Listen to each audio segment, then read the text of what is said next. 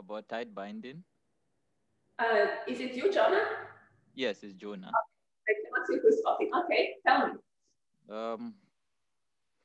Yes, so the question I have is about getting information from if I so normally this is coming from the fact that if I want to, there are different models, of course, to study band structure of materials. Within the nearly free electron, turns out that I cannot particularly know which of the orbitals of my atom is contributing to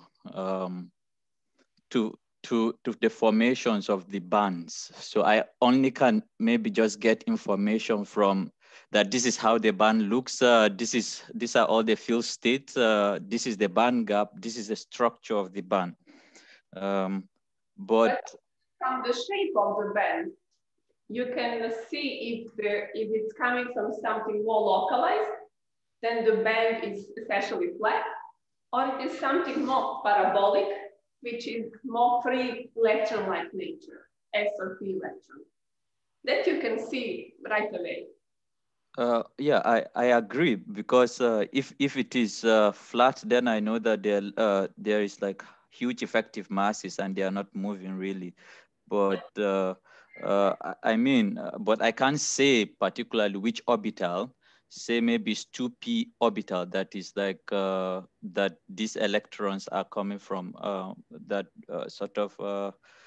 If in another sense, if the band is really dispersive, very curvy, then I know, okay, there are really light electrons here, but what I can't really drive an information to tell me that, oh yeah, this is coming from 2px or 3D state or something. It depends a bit on the atomic structure levels. You know, it depends how many 3 different Ds you have, but usually you can have quite a good idea of what it is. It's more difficult to differentiate 3p and 4s, for example. Those are similar. But I will know I have 3p or 4s, and then I have a 3d. And this much I know usually. I can tell from the band structure. Within the free electron? In general. Within the nearly free? That you asked from the nearly free electron, no. Free electron will actually describe free electron-like states, yes. Yeah. Localized states really in that picture. Okay. Yeah, another thing, sorry that I'm saying this. Okay, I should stop. Leanne is asking for the Zoom link, and I would ask my question later. There is link? Yeah, she's asking for the Zoom link, so I would stop and send to her, then maybe ask later. Sure. Yeah. Okay. So today's idea was I can review a little bit. I would compare between, the tight binding method and the nearly free electron method. You know all of this. There is nothing new. I would just like to make sure that we are on the same wavelength. And this is my last thing I'm mentioning. Maybe we'll have time to solve something, but somehow I'm feeling 2 hours with just the lecture, so I'm not so sure. So for the tight binding approximation, what were our assumptions? So we know that we can approximate that the potential on the site should not be feeling that one site should not be feeling too much the effect of other site. This is one of our basic assumptions for the tight binding. So it feels something from the other side, but it's not the main effect. So the close to one side, you can reasonably well approximate the Hamiltonian by the atomic length.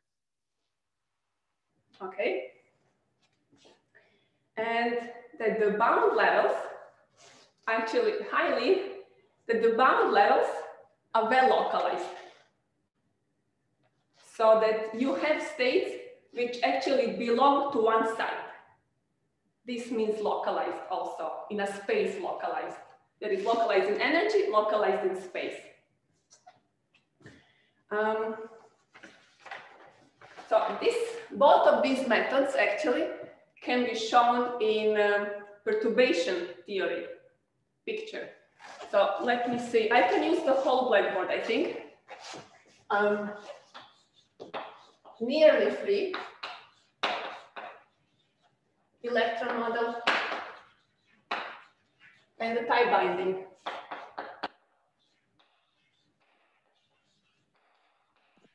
I think Lynn is asking, I think she went to get breakfast, so she's asking if she can come to the class. Oh yes, I see now the message. I would love it, but I'm not sure it's allowed.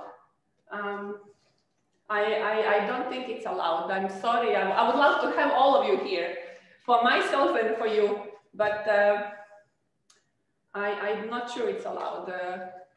We can ask, but I think not, that it should be strictly online. When I asked for the room to teach from the room, they made sure I will say that nobody else will be present, just me.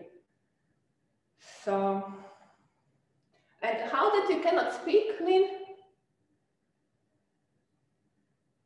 Your microphone is not working? She's using her phone, so I think. I see. Ufa, I don't know. I think maybe she's in the computer room. I see. And she has no microphone, maybe. Okay. Maybe on the phone one can ask a question or like writing. I can make sure, I mean, I can ask for the next time if one of you can be present, but then also you guys should agree who that one will be every time. It's not, I mean, it's, I think not. Yeah, maybe if you connect by phone for the, okay, okay, Lynn, I will continue, yeah. So, what is the unperturbed?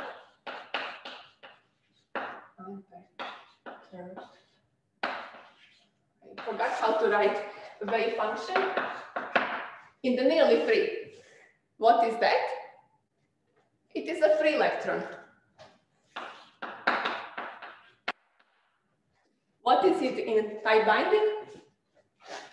So it's a plane wave. In the tie binding, it's atomic functions.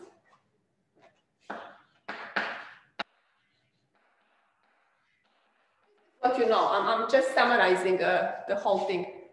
And then perturbation Hamiltonian.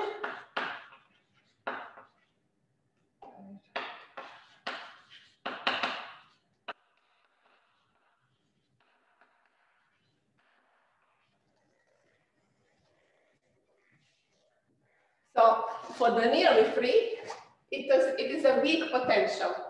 You remember?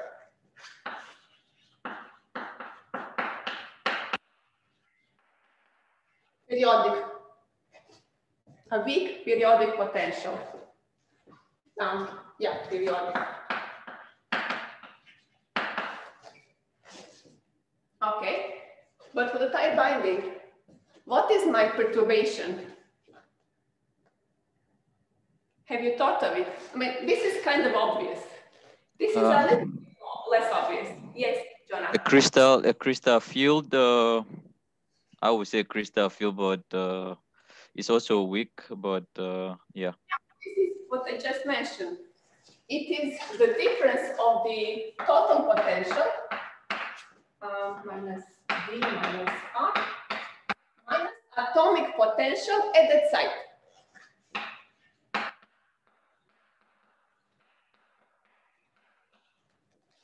And this we define as crystal field. So this thing should be small. Both of them should be small for the perturbation theory approach to be applicable, to be valid. And indeed, we use it in those limits. So when do we use nearly free electron model? For the systems which have free S or P electrons, like alkali metals. And when do we use tie binding? Partially filled D states. Sorry? Partially filled D states and Localized. yeah. It Yes. can be also for insulators. For Yes. some metals. Group 4. Yeah, also for insulators. So there is a big difference. There are kind of two limiting cases. Rarely you can apply this and this one. They're limiting, they're opposite. And then, what did I want to say? For the tie binding, maybe you did this with Nadia, I'm not sure, but I will repeat it with it. It's important. Atomic levels. So you have an atom and you have atomic levels. What happens when you put these atoms together? Did you do it with Nadia? So I have one atom here on one kind, one there, and then I'm kind of forming a crystal. I'm putting them closer and closer. So these are my atomic levels, whatever you want to call them, 1s, 2s, 2p, whatever, I don't care for the names. So I have a level here, a level here, a level here. As I make them closer, so this is the space on -1. Yeah, 1 over space 1. Yeah, this is when they are infinitely distant, and here will be when they get closer. As you put them together, you actually lose this level character. You have more and more overlaps of the orbitals, and you start creating more and more states in which electron can be found. Here, you have only one energy in electron, very discrete. As you bring them closer, you start forming a larger interval of energy. Oops.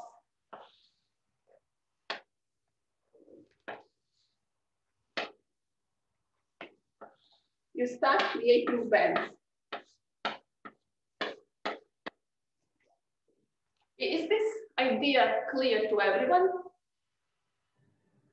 Now tell me, Joshua. As they come closer, they start overlapping. This exactly corresponds to T, to the hopping term. This width of the band.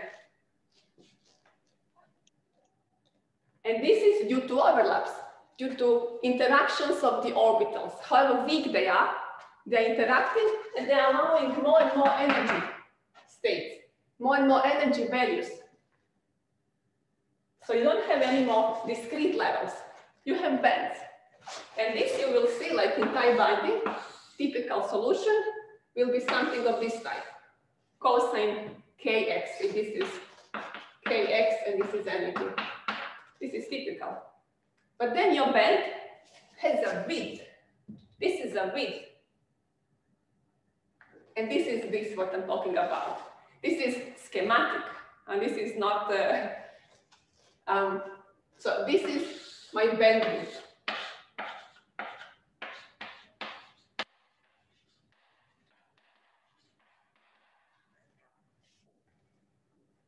And this directly depends on T, on the hopping term, in the tie binding. So these things are very important. Yes, Joshua? It's more of increasing the bandwidth as you increase the 1/4 spacing. Exactly, exactly. Why? Because they interact more and more. Okay. I mean, if you have two sides, oops, what drawing? They barely interact at large distance. But when you bring them closer,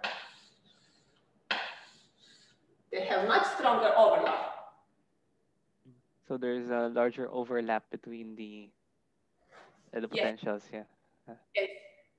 Okay, here it's confusing because to see you, I cannot be at the camera, so I'm either looking at you or at the camera, not both. Okay. So I think this is what I wanted to say on the time binding. They are both done in the independent electron approximation, both nearly free and the time binding. So here there are no interactions. And I owe to Lynn. Lynn, are you here still?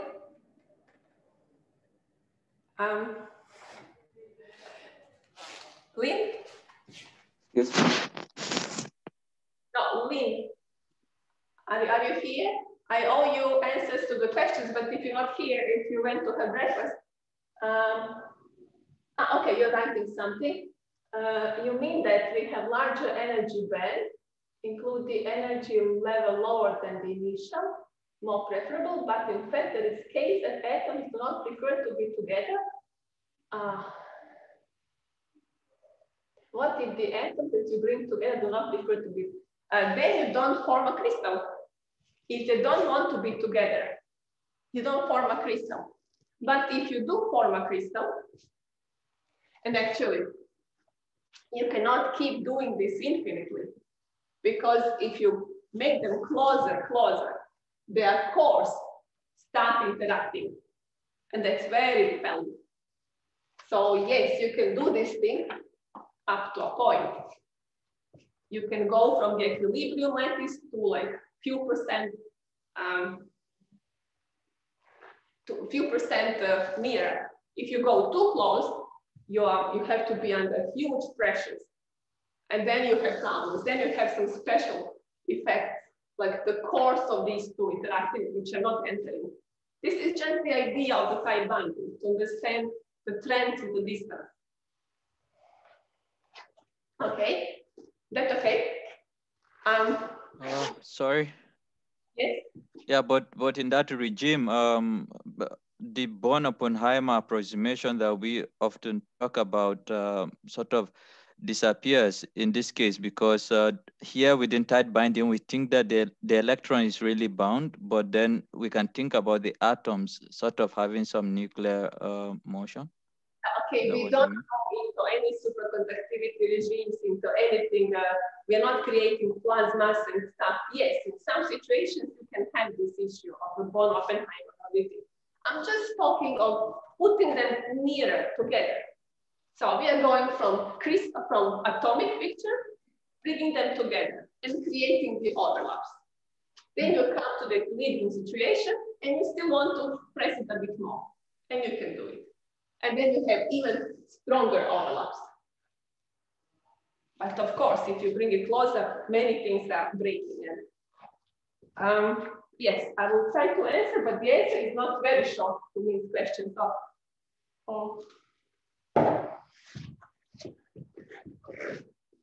And then again, I will keep you until 11. Do you have a lecture at 11? Yes. Yes. I'm really sorry, I'll try to be fast. So one of the interesting questions was, how do you, I think it's useful, that's why I'm doing it for everyone. I think it's useful question. Okay. Who is asking? Yeah, it's Pelus. Pelus, okay. Yeah, Tell me. I'm talking about the overlap. Is it depending on the separation of the atoms or just the number of atoms in the crystal present? Separation. Okay. The number of atoms will just bring you how many levels you will have. The number of states in an atom. Just give different levels. But if you put them closer, it's a distance which causes the overlap. The question was, for the 2p orbital,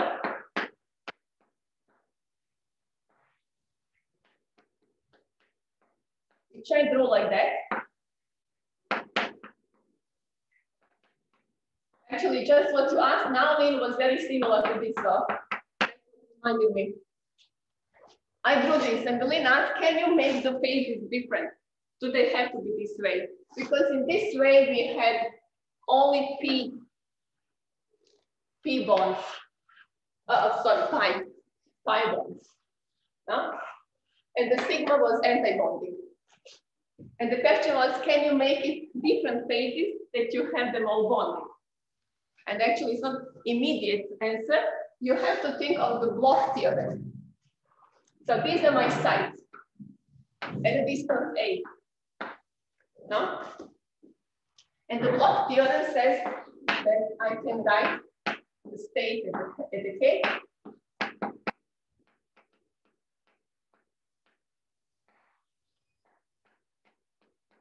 In this form. This is a phase. And this can be done on any R. But I can choose just to see what happens at the n times A R. At the positions, how to say? Yes, well, so I'm looking how the phase changes at the atomic site. Okay? At the gamma point, I have here one. I'm plotting the same identical px and py orbitals at every site. And this is what I get. Okay? A square like this has this brilliant zone, gamma, x, y, and m. Okay, at the x point, I will have E on the line k, kx is pi over a times a plus I times 0 times a. This is kx and ky. Okay, times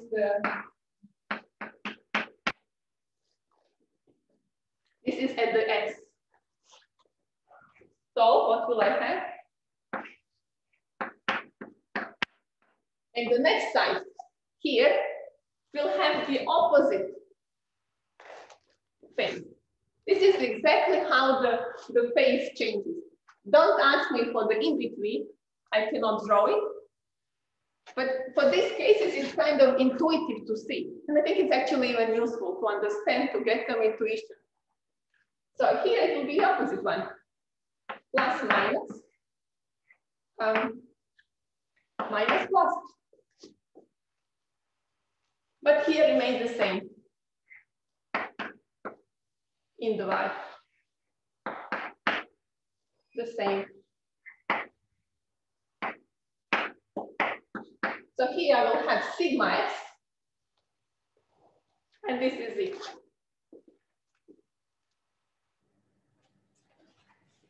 So here I have bonding pi and anti-bonding sigma. Here I have bonding sigma and anti-bonding pi. No, actually the pi is bonding also. But then along py, it will be opposite. And I can do it also for the endpoint, where they'll be changing both in x and in y. And for your intuition, you can just think of it and make out what you expect that the energy will be for these points. How would you order if I draw the band structure gamma, x, m? Where do you expect to be the lowest? Where the highest energy? Just based on the block functions. Do you understand? Oh, sorry. Why in the case why in the point x you have that orbital? Because at the point x, it is pi over a. This is x point. Pi over a. So pi over a gives -1, a phase.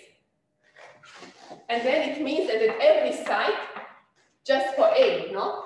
I'm doing at the site A, 2A, 3A, I will flip the phase. You understand? The phase is flipping because of the phase vector. Yeah. So this is easy because we know the shape of the orbital. We know it's a px orbital. I mean, this is very useful to build the intuition. So to understand, to get a feeling about the block state, what they really are. I'm plotting them here only at the sides of the lattice. And I can just from the overlaps, also what you should know is that the sigma bond is always stronger than the pi bond. So if you have a binding bond, sigma, and you create a big overlap here, it is P sigma. This is always stronger than the, how do they call it, T, than the T pi, if they are both bonding, because here there is a stronger overlap, it's a shorter distance. So knowing that, you can actually derive how the energy order will be between these 3 points. And then you can check it in the type binding.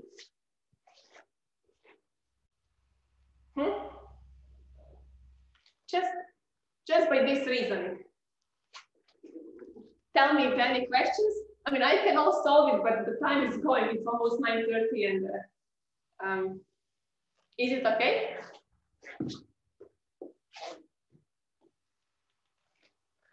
I assume there is no questions. It is all clear. Or you're so lost that you cannot understand anything.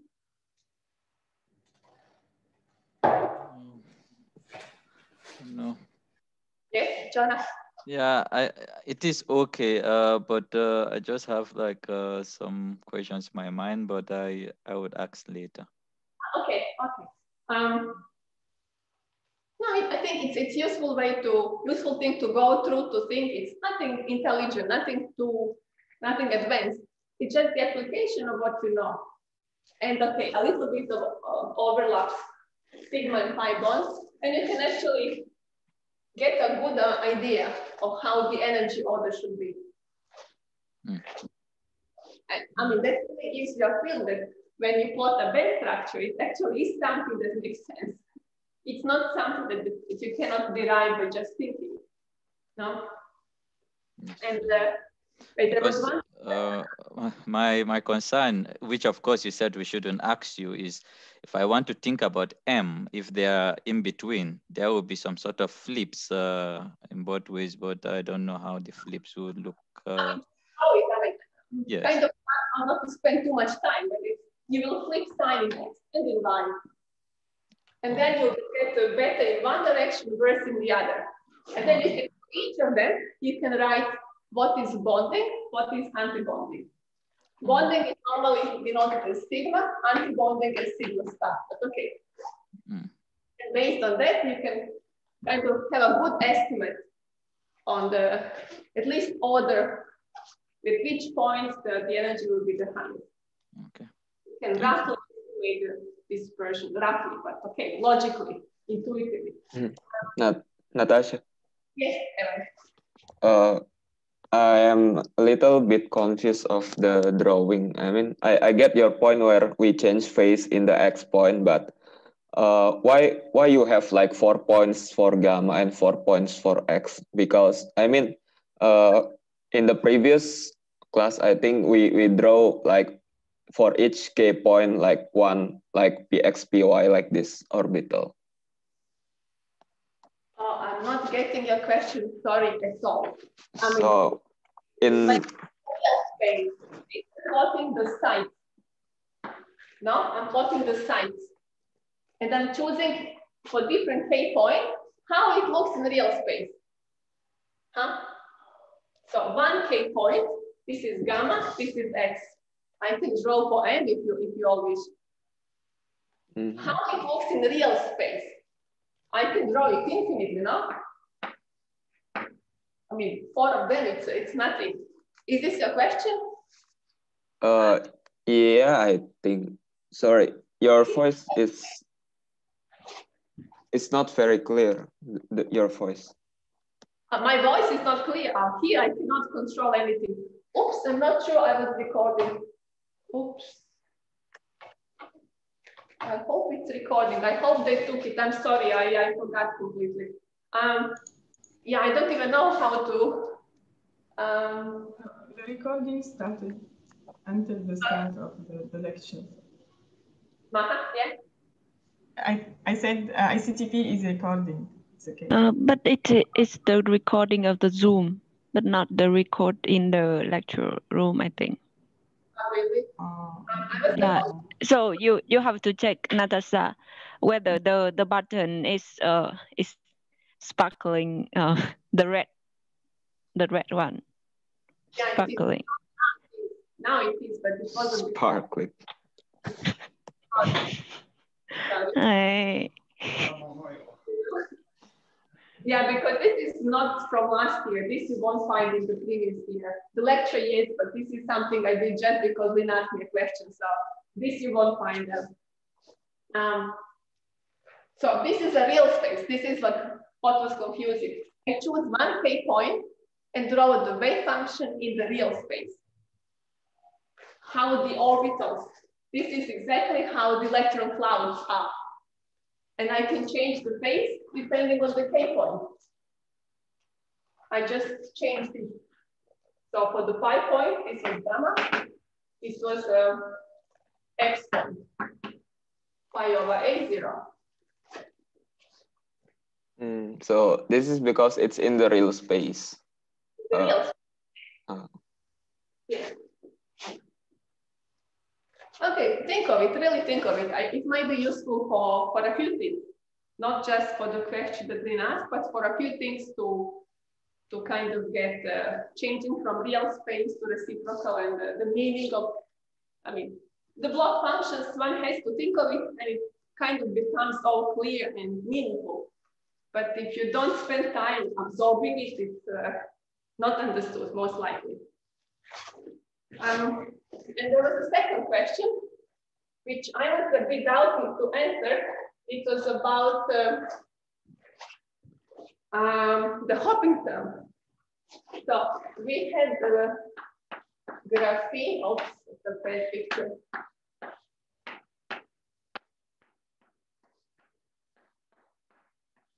We had A and B sites, which for us are the same sites. So it was rather obvious, the same atoms, sorry.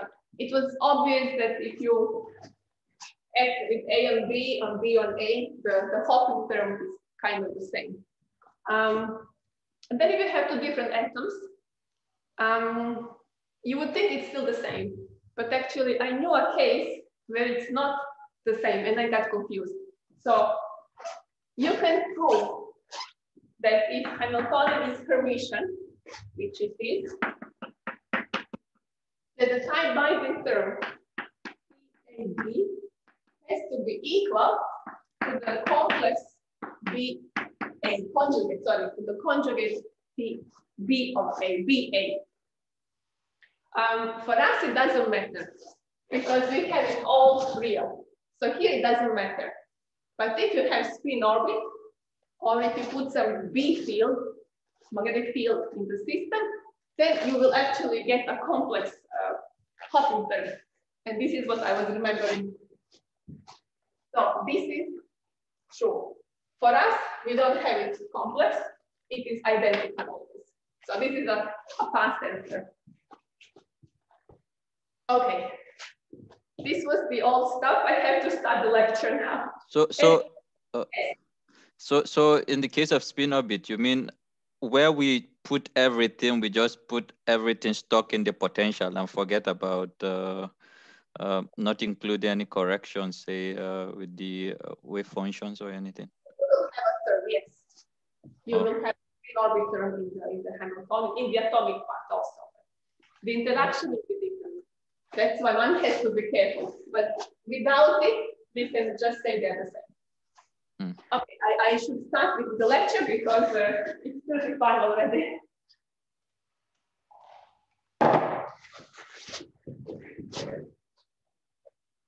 So today, the plan was to see what we can do with the band structure theory, with the band theory, what we learned.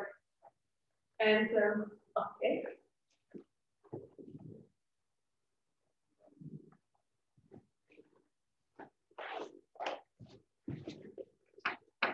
So applications.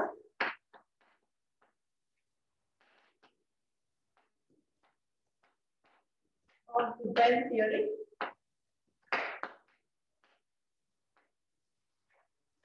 And today we'll do the transport. We will have to continue it next time. Transport properties.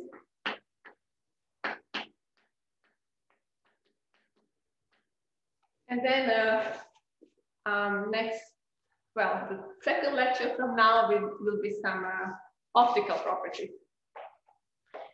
So when I say transport, what do you understand by transport? What kind of transport? John, a value function, no, no, it is too much to discuss now. Sorry, it's I'm not managing to do the basic stuff. So what is transport? When I say transport, what do I assume here? Electrical currents, conductivity, this kind of thing. Electrical transport. So how electrons move, how they create current, if they do. So a bit of it we already kind of have an idea. We know that insulators do not conduct and that the metals do. And this we know from the band structure. But actually we can say more based on just the band structure. So the first theories, I will not go in detail, but I find it quite interesting. The first theory is like Drude model.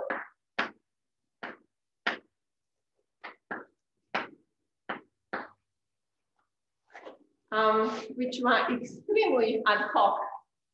Actually, I'm not completely off. And we will derive based on the band theory and some kind of semi-classical approach, we will get something very similar to his result, but which actually hold. So what did Drude model? What did Drude say? He imagined the crystal as having like positive spheres of which electron bound.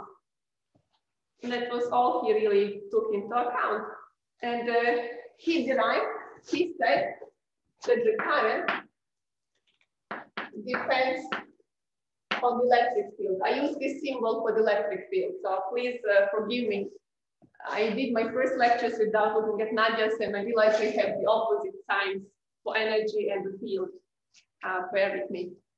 And Drude found in his semi-macroscopic model that this conductivity, it's a coefficient between the field and the current, is proportional on the density of electrons, the charge, the time of scattering, and the mass, no? Just the mass, nothing else. And we will actually see that this is quite a good description. It is in the independent electron approximation. So everything in this course is done in the independent electron. Maybe later in the second semester, you will do some more many-body effects. Sorry, Natasha. Yes, who's talking? Lynn, yes? Julia, okay. I cannot differentiate. Tell me, Julia. Yes, I just want to know, what is the T? It's the scattering time. It's the, did I put any better name? It's the mean free time. It's a mean free time between two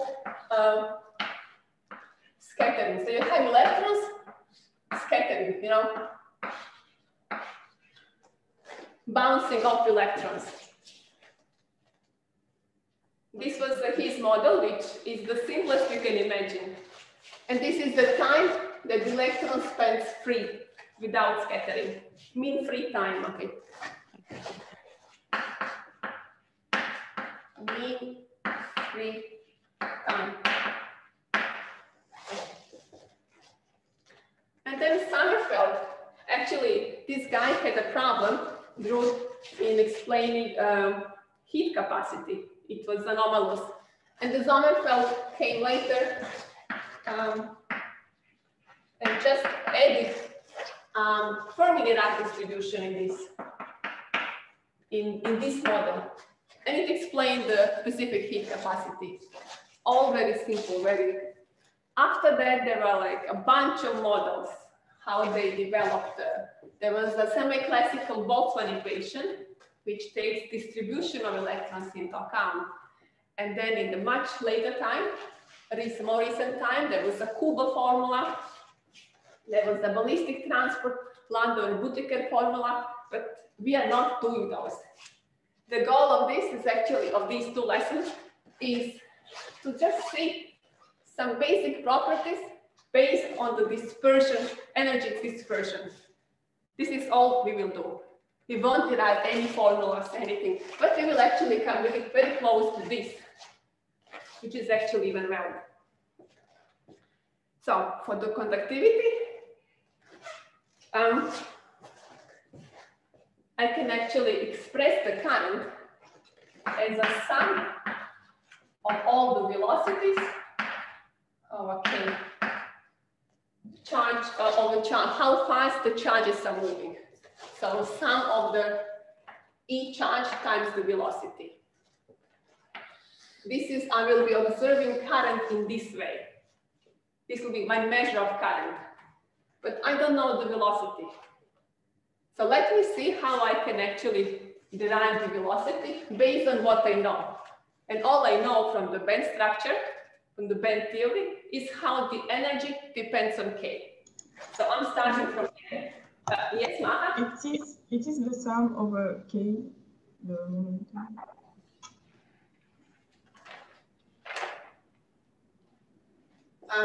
Yeah. You can also do the sum over all the states. Sorry, over all the levels to be more precise. The charge is the same, but this is the velocity. You can actually check the units. It can be.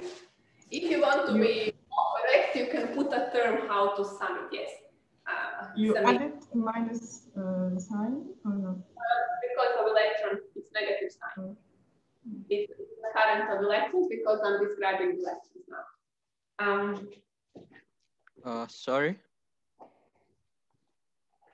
Who is asking? Jonah? Yes. This is just to clarify something. The tau, sometimes in literature, this is called relaxation time, scattering time. Is it? Yeah. Is it? Does it? When the terminologies are used differently, does it involve some other meanings, or in some certain regimes, say scattering in electrons, so we talk relaxation? So what Drew did, it's almost like a toy model. It is a toy model. It is as simple as it can be. We will come to this from a completely different angle. Very intuitive, very hand-wavy, because nobody wants to go into heavy mathematics here. And the idea is to give you basic notions. Then you will do some more advanced course and do it mathematically. But the model is different. We are not going to use this model. We will just start from the energy relation, energy dependence of K, from the band structure. Now we will have this, and we will see, knowing this, how we can say anything about the conductivity. So just this. So it's a different model, but in the end, we will come to something, we will include something similar, but it's not the same meaning.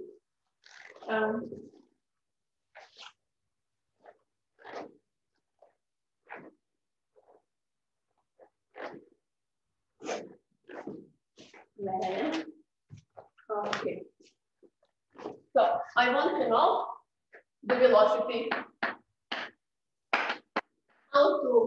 How can I derive the velocity? It will be, by definition, an expectation value. Actually, I have to use the n. This is the band index. So first band, second band, third band. The velocity will depend on the band where electron belongs. So this is the nth band, and it's an expectation value of the momentum operated divided by m.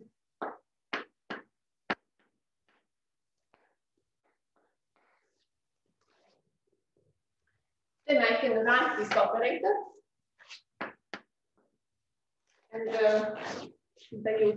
use like a way to block functions. I will write it as the periodic part.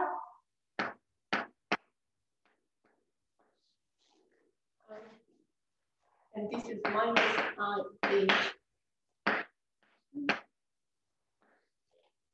No, sorry, I'm missing the E part.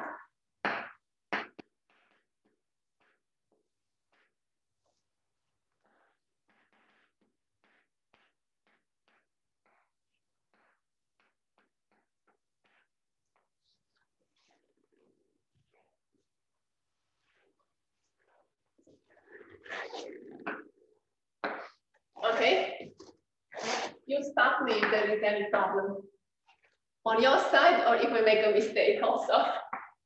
So,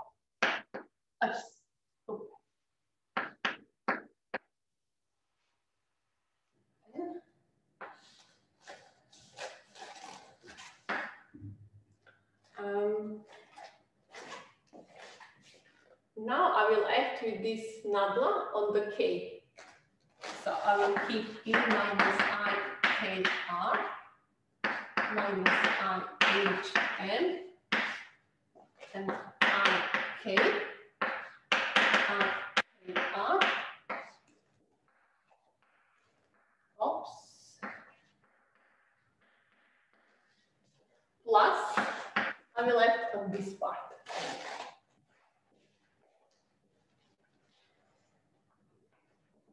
And this will be then just become a P if I act. So I would have that.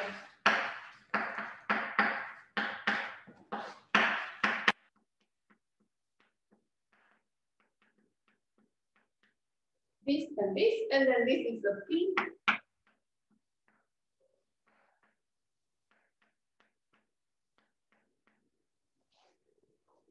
That's okay? So this gradient acted first on the exponent and then on the wave function, on the periodic part of the wave function. So what we have here, this will cancel, and we just have an expectation value of K, because this is not an operator, and times this gives +1, so equals H K over N plus, we can undo plus here, the periodic part.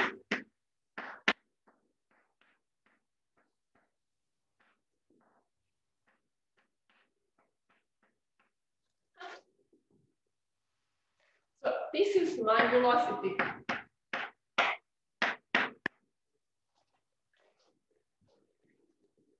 What did we get here?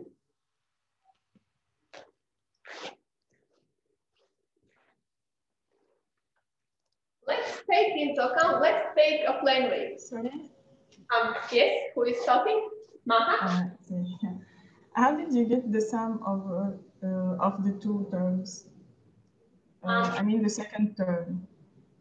Okay, when this gradient acts on the periodic part of the wave function. It acts first on this and then on this, okay? When it acts on the exponent, I just get the K part. When it acts on this one, I'm writing this is then going here. And then I get this operator, which is P over M, acting on it. So this gives 1. And I just get a P between the periodic part of the wave function. Is it okay? I didn't get how it is the sum. No, I have two terms.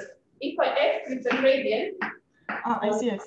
Like the derivative of the product. Two functions. Then it's number f times g plus f times number. I see. Thank you. And it's good to make sure that everything is good in. Okay. If we take a wave function, which is the plane wave. Okay. What will happen here? I will have this term, But this part is a constant. There is UK here. It's a constant. So I cannot do gradient on it. It gives me 0. If I take the plane wave and use this formula, this term gives me 0. So right away, I see that finding the velocity for the periodic Hamiltonian using block states, I'm getting an extra term, which I would not maybe naively expect based on my intuition with plane waves. We have an extra term, and it's not quite clear what this term means. What do you mean by UK is constant? It's not UK of R. Okay, I mean, you take a free electron. This is the plane wave, but this is a block function. But we know that the free electron is just this one, which means that the periodic part is 1. It's a constant. Doesn't have any dependence on K or R. This is a constant always. I just have this. So when I put it in this term, this is a constant. Gradient of a constant is a 0. And I'm left with this. So this term here, it's coming. It exists only for wave functions which are at least modulated plane waves. Okay, now my goal is to try to understand this. You see I'm here now. I can use this part of Blackboard.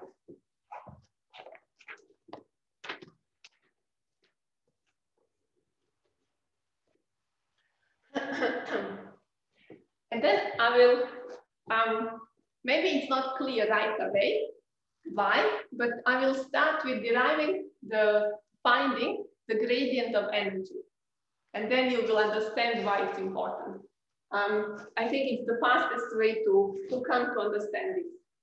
So just take it for a few minutes and you will understand why I'm doing this. So I want to find the gradient of energy.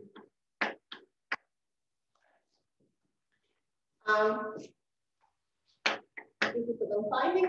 The energy is defined as also for the end level.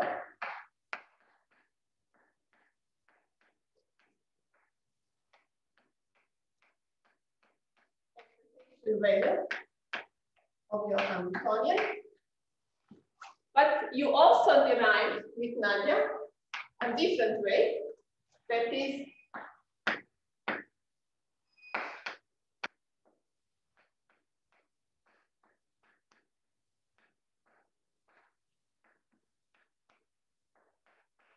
the K-dependent Hamiltonian. Do you remember? When you take into account the phase part and the Hamiltonian, you get the HK. Do you remember that? I will write the HK here.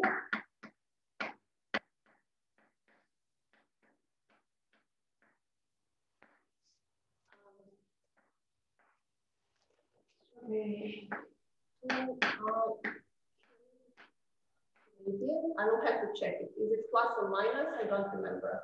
Yeah, I think the gradient of IK, yeah. Yeah, plus. Yes. Plus V over R.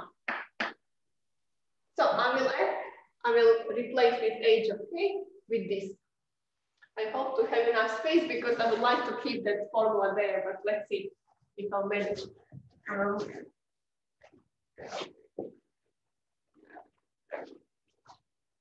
So the gradient of energy of K of the nth level is equal UKN then minus A2M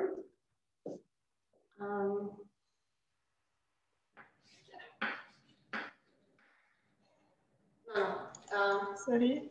Yes, sorry. Yeah, it's not clear when you write in this part. It's better to write. It's not clear. Okay, sorry. Then I'll write this formula again. Okay.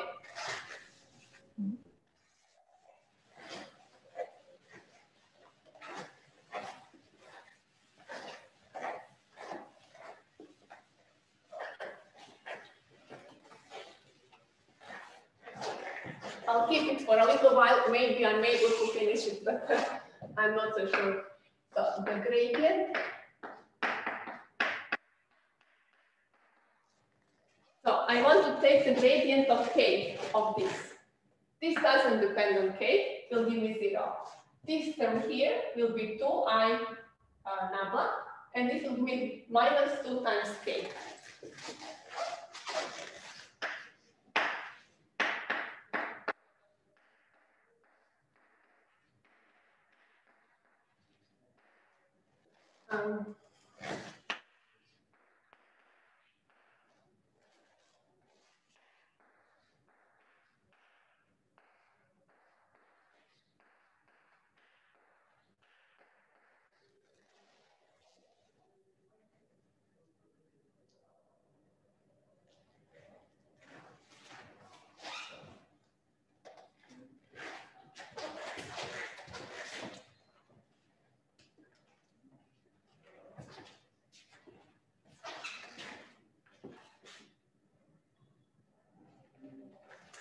Actually,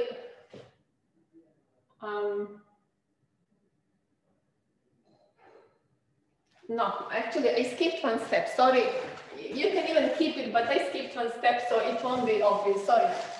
I think there is a better way. So I will put the gradient.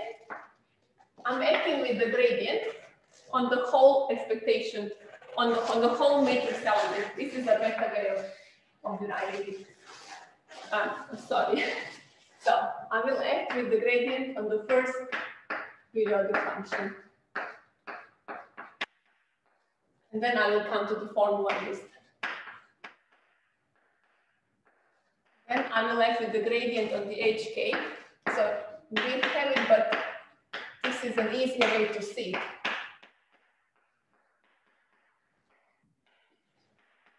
This is what we had written. Plus, I'll act on the third part.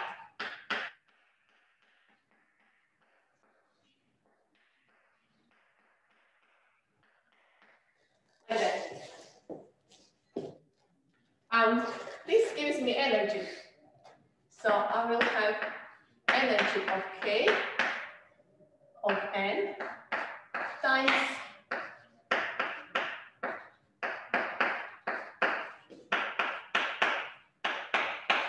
this is this term. This gives me the energy this term. Plus this term here gives me the energy from here, acting on the left. So I will put it like this.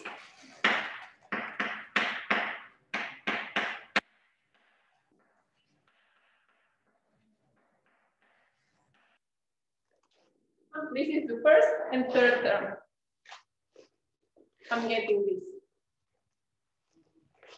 But what do I have here? It should be 0. Yes. Why 0? Because we made an assumption that the periodic function was 1. That's one way. No. This is now for general block function. Oh, I see. Not any more plain way. No. This is exactly what I'm trying to do. It's not in the limit of plain ways. But still be 0. Yes, still be 0. Because this term is equal to the gradient, which is there. This is a constant. So I'm losing both of these terms, and I'm just left with this term, which I ordered out, but I will repeat it now.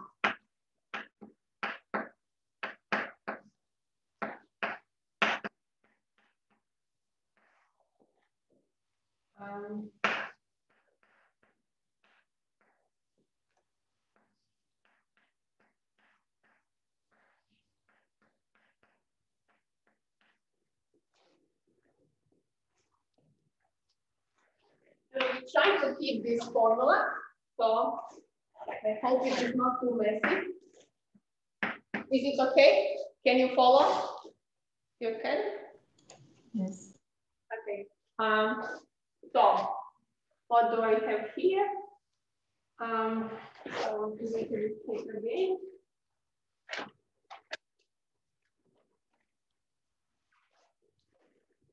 So what I have here is I'll take one H and not one. So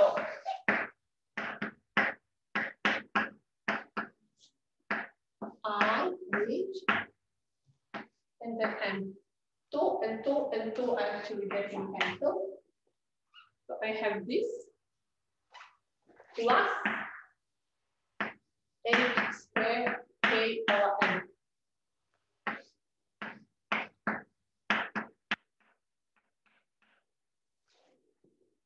And this is equal.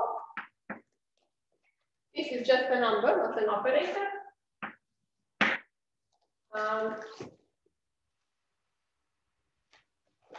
X squared K over M plus, this is P operator divided by M.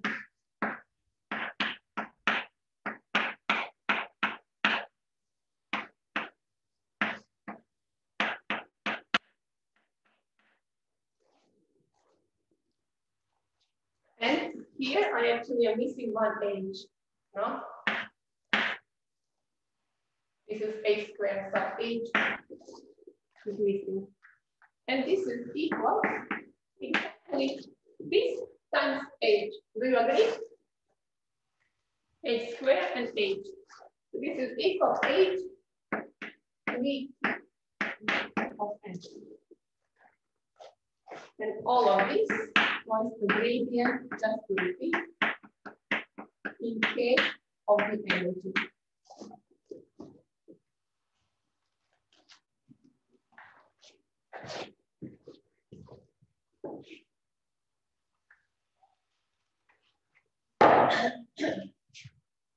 So by it's almost amazing. We managed to connect the velocity of an electron in nth level to a derivative, if you want, in K of the band energy, how it changes, disperses in the K. Let's see the meaning of it. If I make a sketch here, is it okay?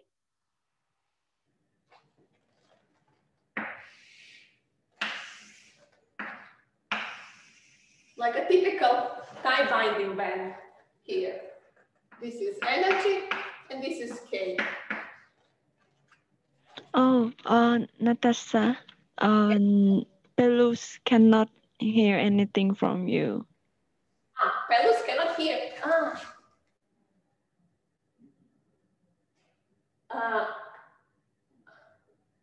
You cannot be heard. You cannot hear me. What do I do?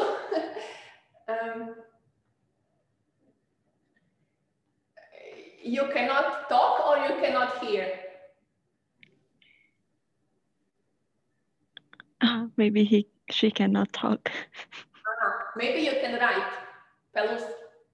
If you have a problem, I have speakers to the maximum. I hear every sound of you, even too loud. Yeah, okay, then write a message, Pelus. I see now.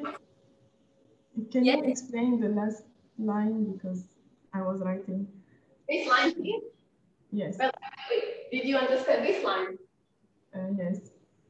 Okay, but then I'm looking for what I derive for velocity. Velocity is at these two terms and this extra term, which I did not have any intuition for. But then, when I derive the gradient of energy there, I'm getting the same term, the same combination of the two terms times h bar. H bar, yes. So the velocity is equal to the gradient of energy divided by h bar. So in this terrible sketch, it's really all tilted. These are the brilliant zone boundaries. What can we say right away, knowing this? When is velocity going to be 0? It will be here, here, here. We have 0 velocity. When the derivative of the energy is 0, so. When the derivative in k is 0, at the maxima. And the maximum will be at the inflection points here. So this is something which is not intuitive. That the electron, for all the states in the brilliant zone, does not have the same velocity. And that it depends purely, uniquely on the dispersion relation. Sorry. Yes. Yeah, I think maybe it's not completely. This expression that we have gotten is in same way an expression of a group velocity. Yes, it has something to do, yes, with the gradient.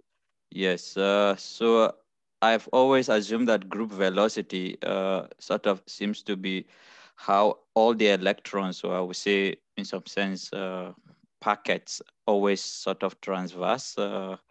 So I don't, I thought, okay, all of them would. Picture of electron. Electron can be also taken as a wave packet, no? There is this dual picture. You can take it as a particle or as a wave packet. So it's the same. But we manage here to derive it, to come to it by derivation. So yes. I lost my notes, yeah. So here. And then, okay, from this image here, we want to estimate what the current will be. We wrote before that the current minus E times V of N and K and sum over all K, all occupied K, and this is important to say, all occupied. Can you read this law? Yeah, I think you can see occupied. And you can even put 2, because we don't take spin into account, so each band can take 2 states for each K, no? From this, simple expression, in this case, okay, I can actually draw the, can I go here a little bit? Or I can delete there, okay, let me.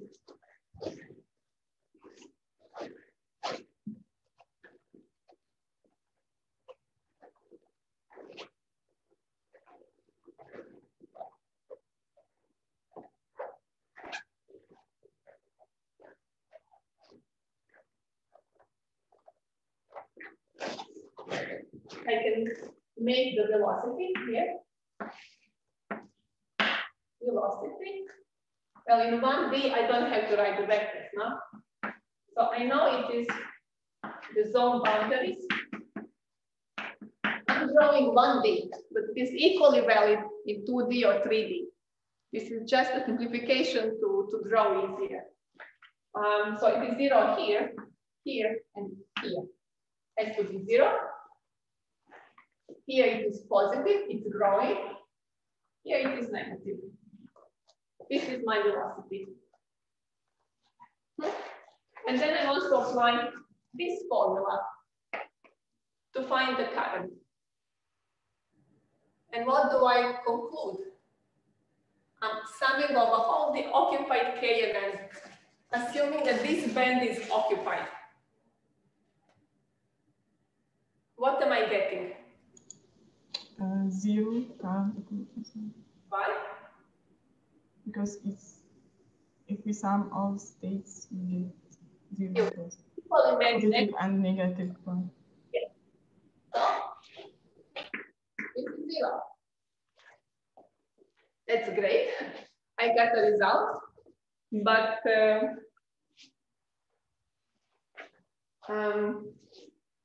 why is it 0?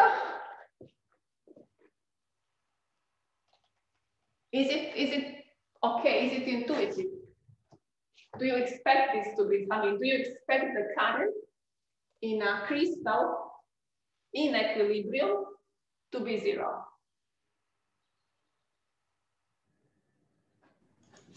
When the band is completely filled, can you hear me? Okay. Yeah, but the electron cannot move to any state, but all states are. The symmetric part. Equally many positive because it is symmetric around the whole. But even if it's not, even if I think it's 0 because we only have the current when we apply the electric field, and in crystal we don't apply the electric field yet. yes. So in equilibrium, hence the 0 current. So be it a metal or it's a 0. So this is because the system is an equilibrium.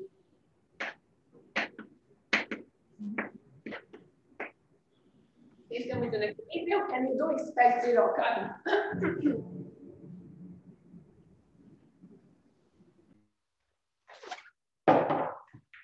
Is that okay?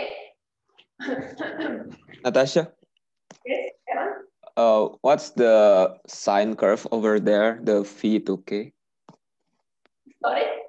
I mean, what's the sine-like curve over there in the V to K curve? Sorry, I'm not getting it. Maybe it's too loud. I'm not getting it. Sorry. It's velocity. Velocity. Velocity, yes? Yeah, the velocity, why the curve is like sine? Well, here you have a cosine. If you take a derivative of cosine, you get a sine. Oh, so still discussing tight binding. For example, I drew it as a type binding. It doesn't have to. But it is true for also other because they have symmetry. So it doesn't have to be perfect. Here I drew quite a regular cosine, so it's coming. But I'm just saying, at the point of inflection, the velocity is highest because it's the largest derivative, not in this point. Yes. And here it's growing, so it is a positive slope. It is positive velocity. Here it's decreasing, and it's negative. Oh, sorry, Evan. What do you mean by saying tie binding? Huh? You said something tie binding. Okay. I drew here a band which resembles tie binding band. But it in nearly free model, we also have that kind of. Okay, but don't call it cosine. Evan asked why is it a sine. I drew here, yeah, it is a very small difference. If you want to see that the parabolic one is almost the same shape. It has a very little difference actually. If you draw the parabolic or cosine. So in both you will have this shape. But the way Evan asked question was why is it a sine and saying it's a cosine here. Maybe. Yes. But also for others. It's not for the tie binding law. I don't want to confuse you. I just drew it very much like that. Also, it looks very similar for the free electrons.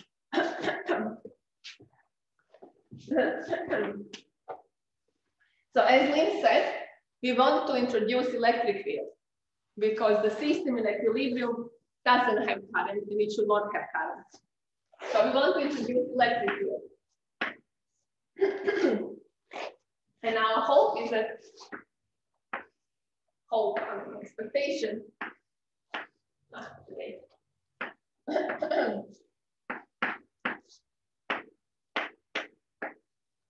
is that electric field, when it acts this way, yeah, and here we have electronic state, the force is equal minus E times the P because of the sign. will shift from this state to this state to make it move. Okay, this is the expectation. And this is energy. I want to calculate how it goes from state K to some other nearby state. Maybe K plus delta here. And for that, we have to use something which I'm not sure you did in quantum mechanics yet, Fermi golden rule. Have you done it? Not yet, maybe. Normally it is done a bit later after this lecture. So this is the final state. This is the perturbation Hamiltonian, which will depend on this field. This is the initial state, this one here, which will be multiplied by some density of the final state. But okay, I don't want to. Okay. This expression will actually give you the likelihood that you move to this state. And it is done in the time-dependent perturbation theory.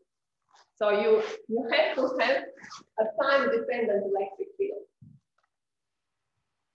You know, it has this here, the I, H, omega dependent T.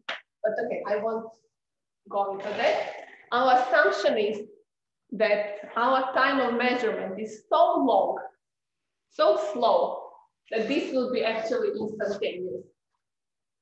So I'm taking it that it has, that doesn't have time dependence anymore. That it just depends on H omega. So E on K plus delta K. Okay, just H omega. This is my assumption to apply this. And okay.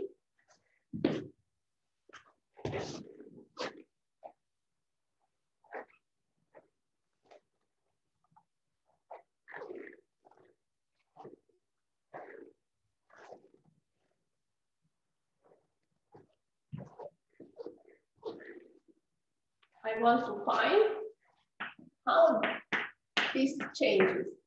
I want to know how fast I can change the K under the effect of electric field.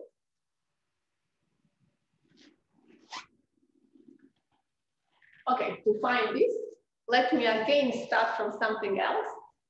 Let me try to find how the energy changes in time. And this I can use by expressing what I know, how the energy changes in K. Now this is all in 1D, but it is the same thing in 2D. I'm just making it easier to plot.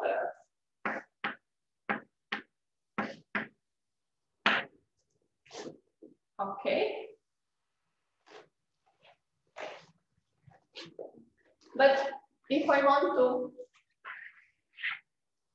from the classical physics, now this is a semi-classical hand-waving derivation. From the classical physics, what is equal to the time change of energy? What is it equal to? Do you remember?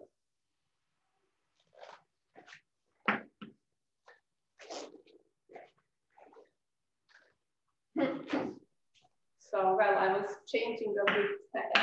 Now I have a bit with vectors with without, sorry. This is equal to the force times velocity. You remember the power and all these derivations in some physics 001.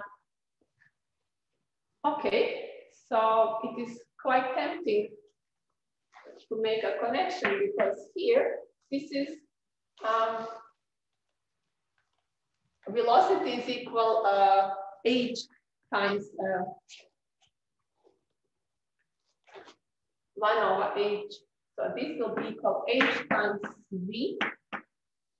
Well, now I'm again in the vectors times I can write it H.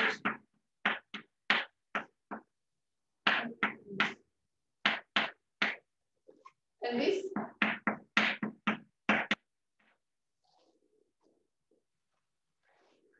I just draw this using what we derived, and it's present changing the order.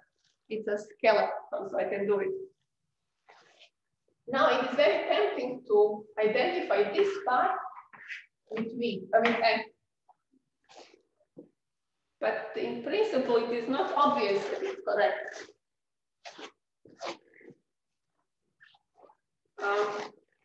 You can have vectors A times B equals C times B. And then in which case C can be equal A plus something perpendicular. So I cannot say right away A equals C. Do you agree? But I mean, I don't want to go through this. There is a proof of this in extract in the appendix. That indeed it can be shown that force equals this without any other term. So I can express this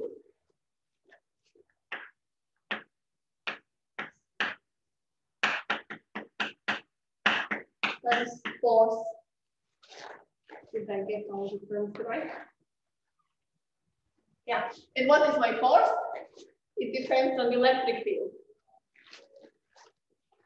So this is equal 1/8.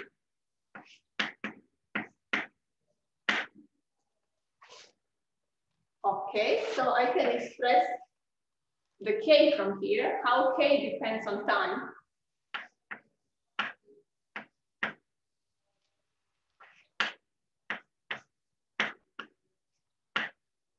Times T plus some constant.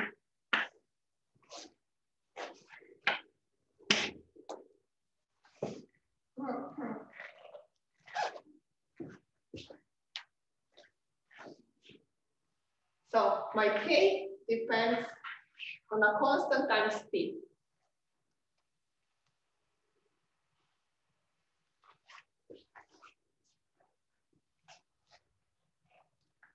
And it's just growing. If I plot the K versus T, it is a linear function, no? If I disregard this sign, it just goes up or down depending. It is just a linear change.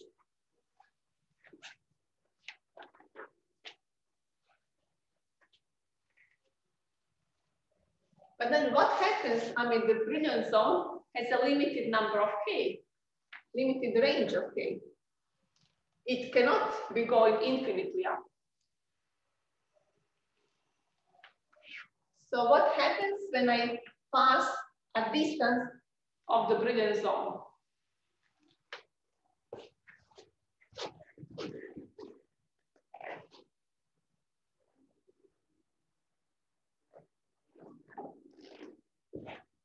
So if I take in 1D, this is the width of the Brillouin zone in 1D, and I identify this as H times, this will be some special time. This will be my time to cross the Brillouin zone. How do they call it here? Some period. Of oscillation. Because it has to oscillate, obviously. As I'm changing K, I'm actually coming here and keep coming and going to the Brillouin zone. So there must be some oscillation. And here I'm finding the period of this oscillation. So T oscillation is equal 2 pi over A times H. Okay.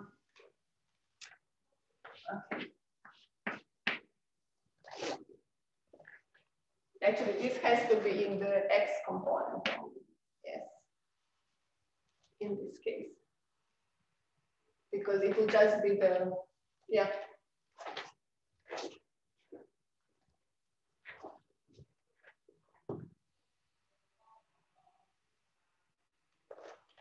So the larger is A. The larger is the A. The smaller is the brilliant zone, and the shorter is the period. It will faster go. So I'm getting an effect that electrons will keep oscillating. What I drew before. This is the energy and velocity.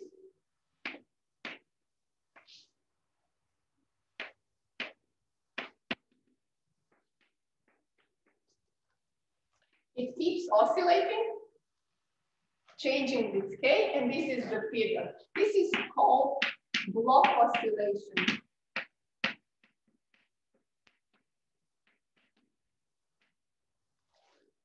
And this is a very curious phenomenon, which is hard to prove experimentally. And maybe, yeah, 27, great.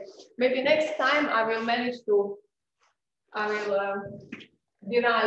will talk more about it. I will say how it is measured experimentally.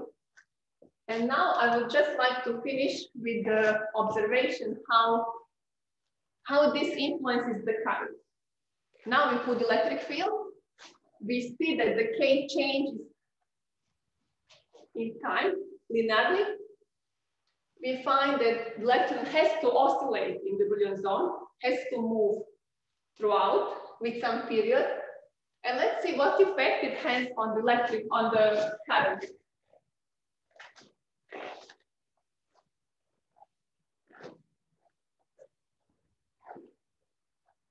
So I want to find the average current. I can do it as an integral.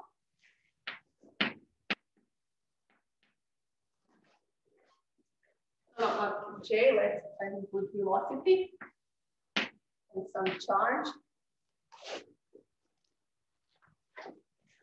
The average current, how do you put it on that?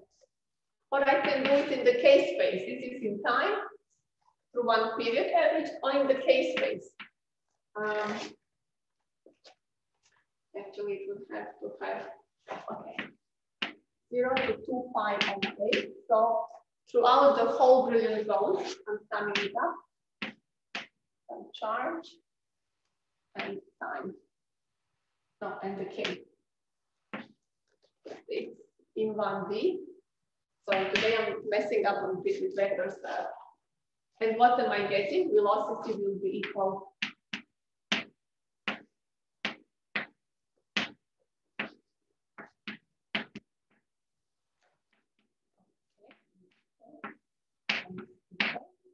Check, what is this equal to?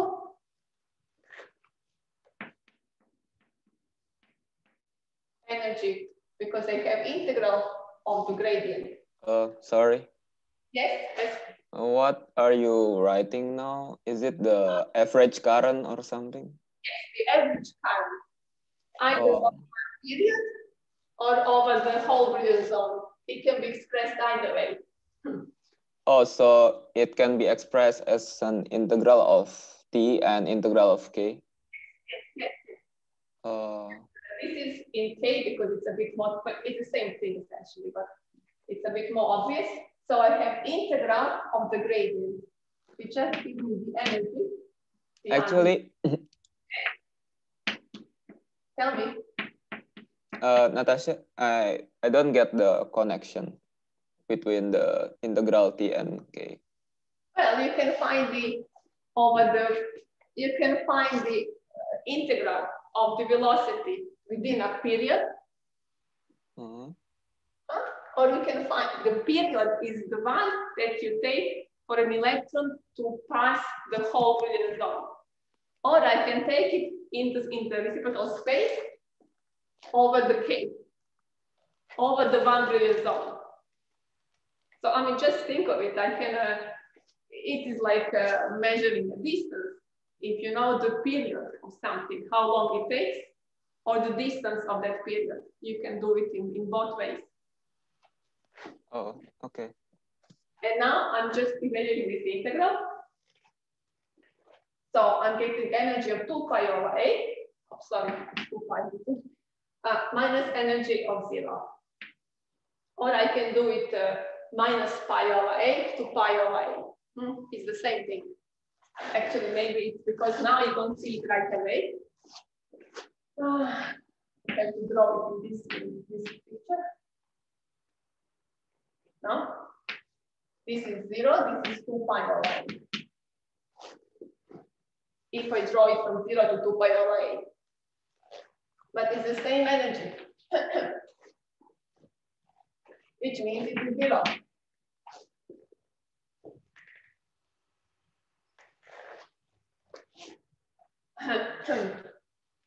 So what is wrong? Why is our current 0?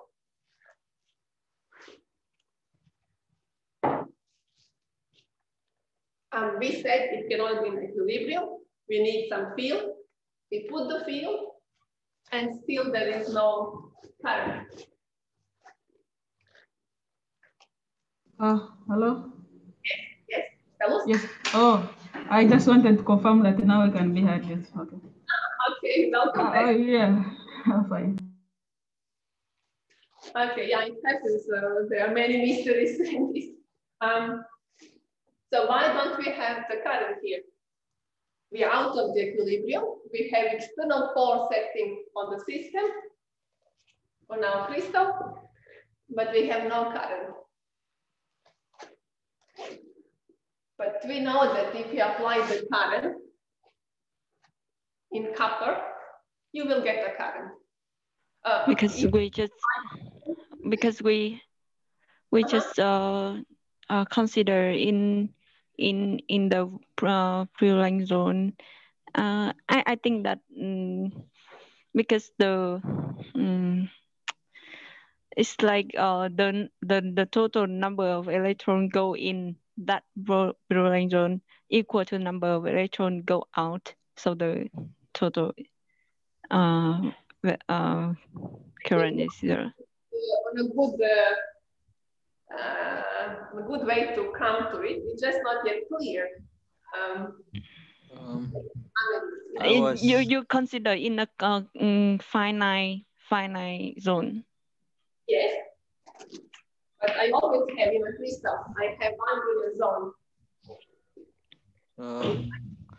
Crystal to crystal, but it's always one. Yes, who wants to say, Jonah? Yeah, but my was coming from idea that if you think about copper, or you really we have some sort of impurities and scatterings in other materials. In a perfect crystal, we just have this block oscillation and 0 field. Yeah, it's true. And actually, next time we will do scattering effects because we are too perfect. We are too in this case. We cannot have it. We will always get 0. Even with the field, what we get with the field? We just get our electrons to oscillate.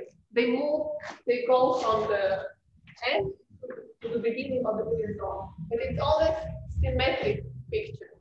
We always get equally many on this side and on this side. Equally many with negative and positive velocity. Although they are moving, they are still moving, but the average is always 0. Okay, so that's for the next time. Yeah, I think 35 is good.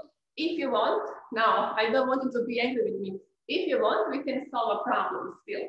I will do the one from the midterm, which I owe you from like 2 lessons ago.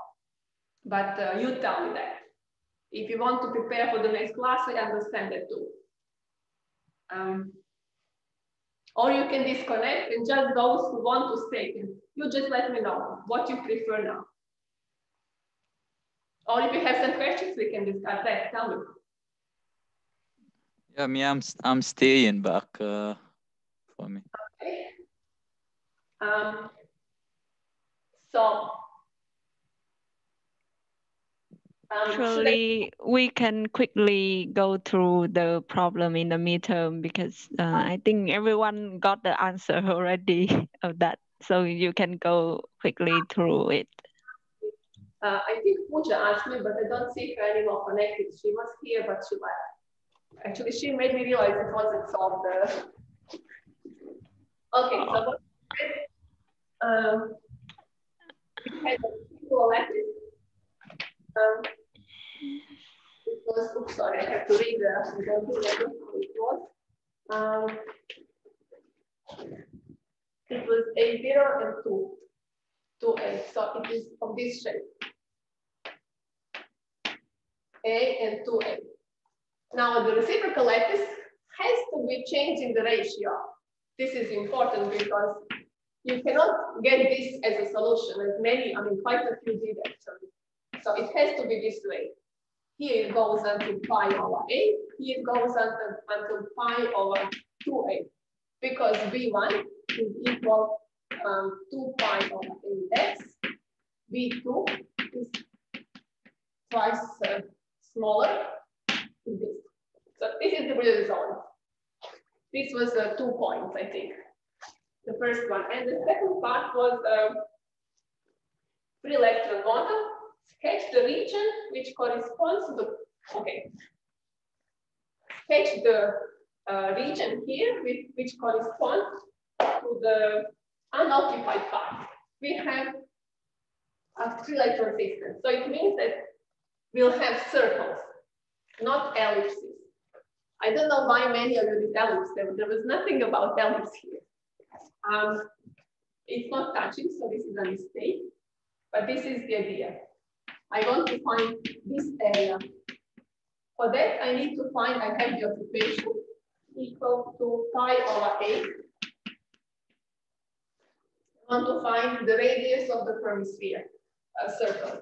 So I have the brilliant zone is equal to 2 pi over 8 times pi over 8 times pi 16. 1/2 of n is equal to r squared is kx squared pi.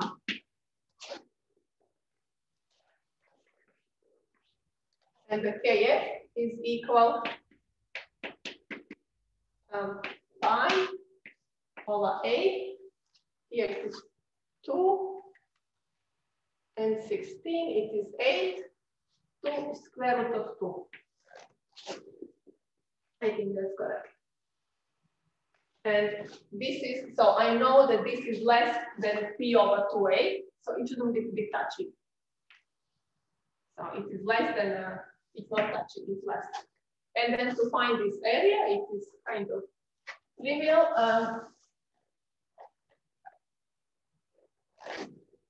So the area is equal to pi over 8 times pi over 8 minus this, which is 3/16 of this.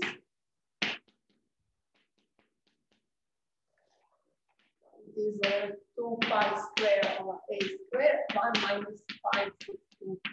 I hope it's correct. I'm doing it very fast.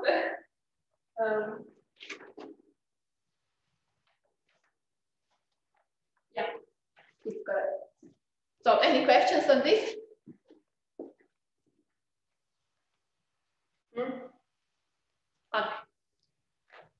So if you have any need for the hint on the homework, on the second one I gave you, did you understand how to solve it?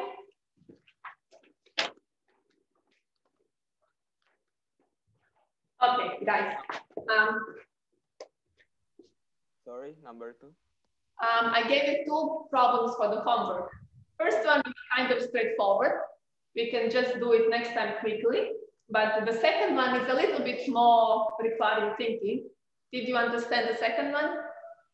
The second one is 2D square lattice. Yes, with the yes. hopping term minus E0 and the S-band.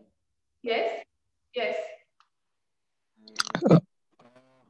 I think the second one, I've done the second one, is easy, but the first one, I stuck at some point in the first one because I'm not completely sure about some things.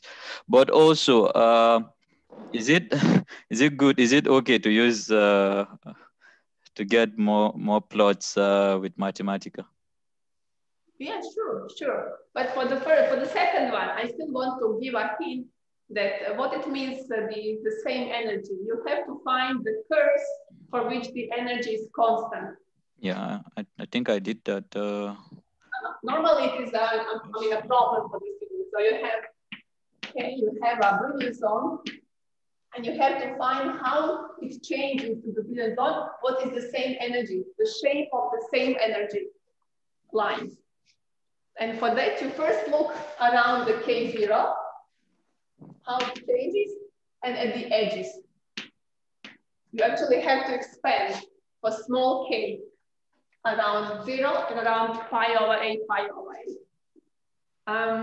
I would be happy to look at your homeworks. If you send me your solutions, I will give comments. I think because we cannot talk and it's not quite the same if I just give you a solution or solve it. So you can try to solve it and send it by mail. I can give you comments. Actually, I've done the first one, but not the second one. Yeah, first one is easier. It's much easier. Don't get scared, Jonah. The first one is much easier. But I did the second one. I actually plotted all these the Fermi surface and all. It was easy for me, but the first one, I guess. It's just mathematical manipulation. You can get it. But it's also understanding. It's also understanding. It's not. It can be solved purely mathematically without actually even understanding the physics, or you can try to draw along different directions and then see how the energy changes. That's maybe more intuitive way, but you can do it either way. Just purely from formulas mathematically, you can find the constant contours, or by thinking how it changes, plotting it in different directions. The first one, maybe the second part is it sounds a bit trickier when you have to find parallel to sides, no? Jonah, that's what's confusing you, or the very first part? I lost you. Hello? I think I lost you. I don't hear anything anymore. But okay, anyway, the lesson should be finished. Hello? I think we are thinking. You're thinking. Okay. I don't want to keep you again just until the next lecture.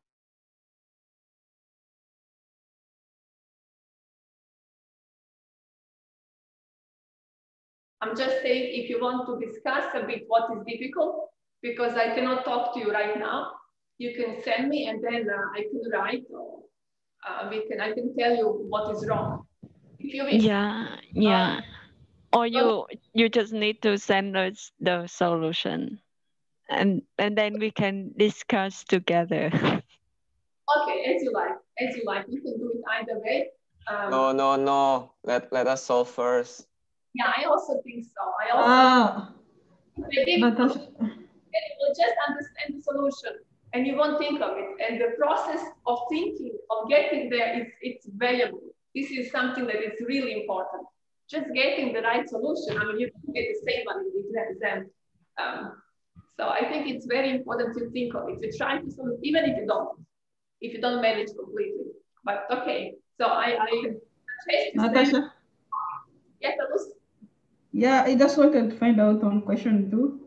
Yes. The constant lines when we check at K0, pi over 2 and the middle, are we having them different? Like when I check at K0, I draw it different, and also I draw for the pi over A. Like the constant lines, whenever I check on pi over A, when I check on K0, I will have them drawn separated, or they have to be just in one. I'm sorry, I could not understand. I could hear you, but I couldn't get the whole sentence. I was just getting words, not the sentence. Sorry. Can you say it in a different way or slower? Pelus? Okay, yeah.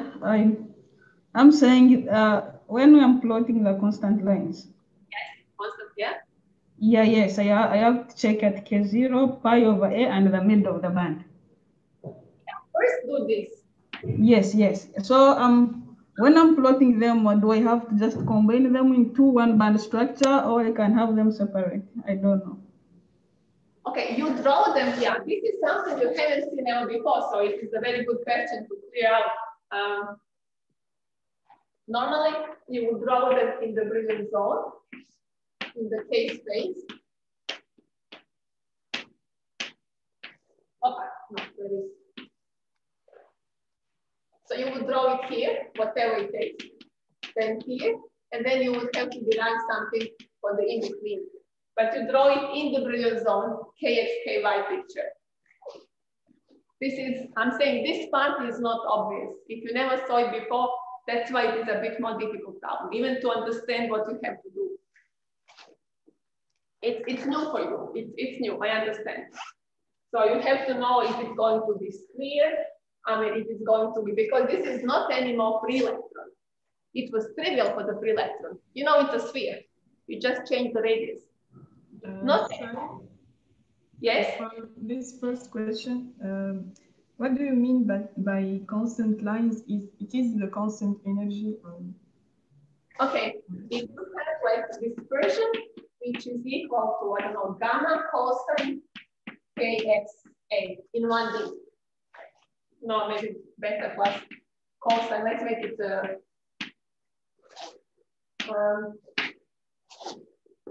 it's changing through kx and ky. Now it will have this dependence, let's say, along kx, something similar along ky. But I want the point where the energy is the same. So in 1D, it is these 2 points. Sorry, it's a really bad sketch. It's 2 points in 1D. In 2D, it won't be 2 points. It will be something which has some contour. It will be closed line because the energy is continuous, no? Oh, so you're asking us to draw the contour. Sorry, I didn't finish. Sorry. So it can be circle. It can be, I don't know, something else. Okay, I have a question related to the 2 last questions. We are asked to draw the Fermi surface, right? So, I think so, yes. Do we have to proceed the same thing? Just on this, yes, just on this, in this scheme. You will just find what is all.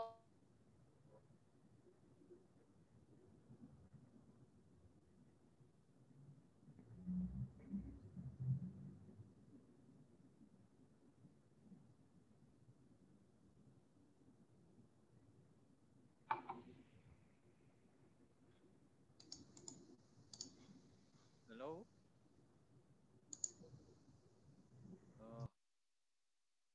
The network, I can't hear anything.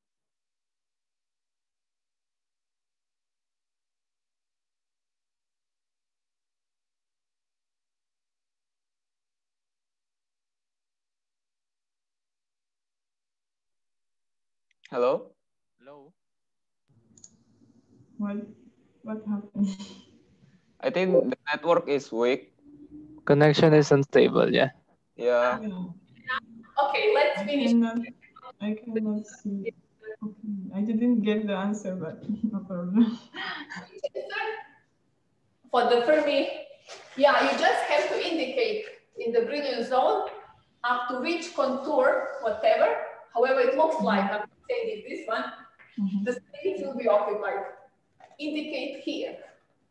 Okay.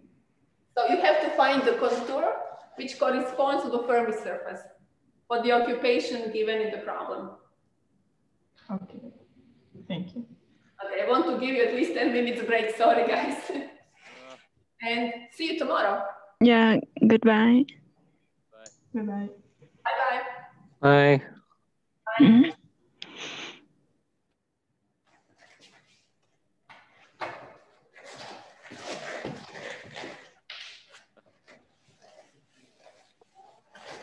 Sorry, Natasha. Yes? This is just out of curiosity. I wanted to ask this.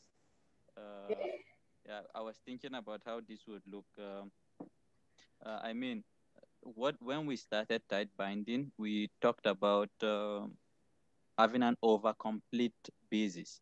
So if I set to look at just one atom and I look at all the orbitals, sort of infinitely many orbitals, and then I try to also take atomic linear combination of all the atomic orbitals, I will sort of have some sort of overcomplete basis.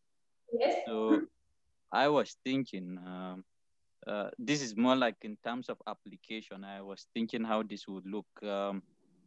For example, if one plays around and do maybe a DFT calculation, and one wants to calculate the excited state properties of materials, usually, if one is going to consider maybe GW calculation, is you need to put like a lot of bands, a lot of empty states. So in this case, you put say maybe 1,000 empty states, and you want to do some calculation. Okay, I know that this is just pseudo potential method with plane waves, but if you, in the case that you want to linearize the plane waves you are having, and in this case, I was thinking about are we having in that case sort of an overcomplete basis, because we started with plane waves and we pseudo potential method and all that, we opened like a lot of empty states, say 1,000 empty states. Yes, I would say so. Yeah, I would say so. Mm. It still holds.